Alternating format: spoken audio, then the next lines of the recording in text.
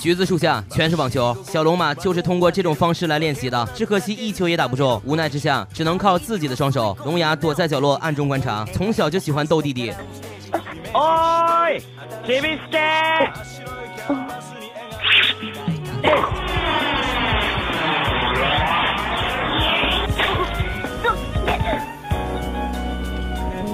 おちょっと。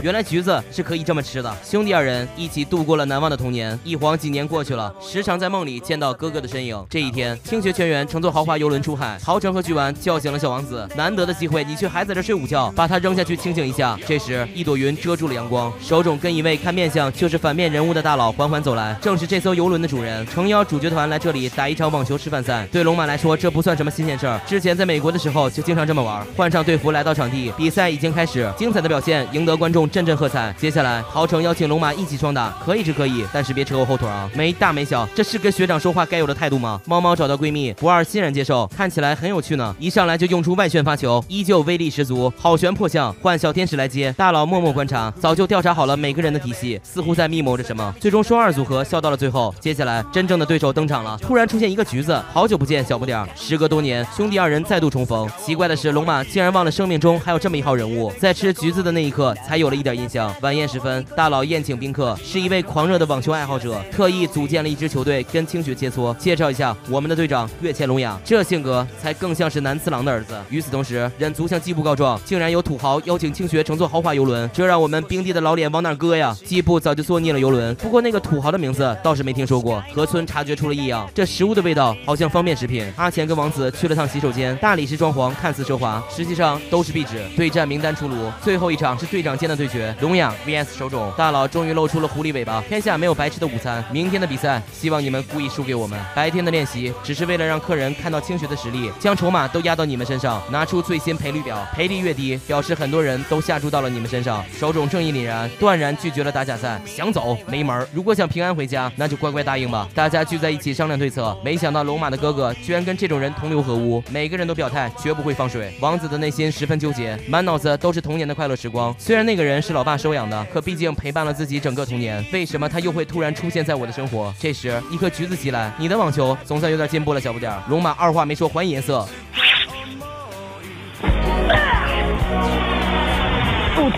不理解哥哥为什么走上了这样一条歪路，龙雅笑了，掂着球在栏杆上踱步。自从离开你们家也没地方可以去，只能在街头乱晃。之后遇到了那个大佬，打假球其实也蛮有趣的，让我找到了许多跟我一样被抛弃却依然拥有梦想的人。龙马是要在明天击败哥哥泄愤，那你可就失望了。我的对手是你们老气横秋的大社长。龙雅独自来到球场训练，手冢悄然出现。从反面看这个世界，你也应该开始厌烦了吧？偷听到了兄弟俩的谈话，发出灵魂拷问，你应该很想跟你弟弟比赛吧？龙雅并没有正面回答，安心的睡觉吧。第二天，随着手冢一声全神贯注的上把，比赛正式打响。久违的球场融合术出现，陶成搭档海棠，双方紧咬着比分，垂直扣杀球重现江湖。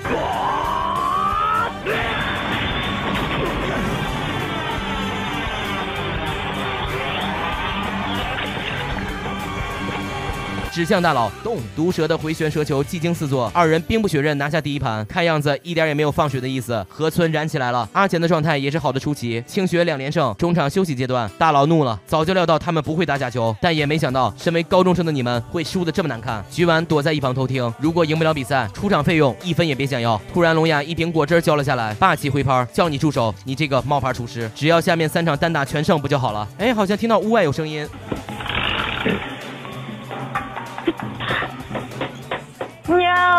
菊丸将刚刚偷听的一切告诉了大家。这时，厨师破门而入，单独叫走了接下来上场的一家3口，不二手冢还有月前。